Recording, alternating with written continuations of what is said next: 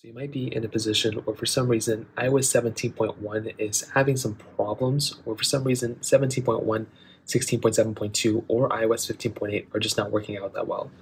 Now there's a few different ways to go and fix this. The very first thing I'd recommend doing is making your way over to your specific internet connection settings. So making your way over to basically your standard Wi-Fi connections, scrolling down into General, which is right here, going into Software Update, and what I'd recommend doing is seeing if you can reinstall this update.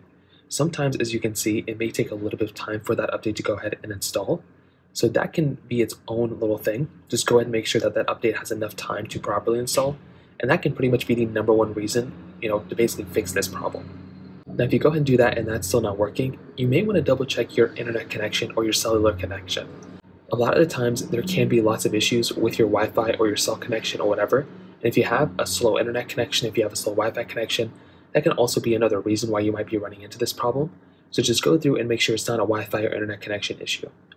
Now, on top of that, what I'd recommend doing too is going into your general settings right here, going down until you see iPhone storage.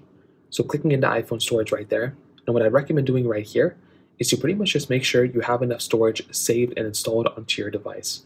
If you do not have enough storage, that right there can also be another massive problem. So just make sure that you have enough iPhone storage. Like I said, for a lot of people, the storage can kind of be its own issue.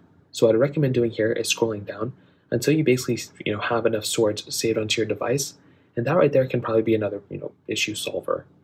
Now, the biggest thing I always say is that updates can take a long time to install. I've been stuck in preparing update probably for like 10 minutes now, so it can take a long period of time no matter what you do. So just kind of keep that in mind. But if it's still not working, you can try restarting your device. That can be another thing that can kind of work, but those are pretty much the main ways to go and fix this problem.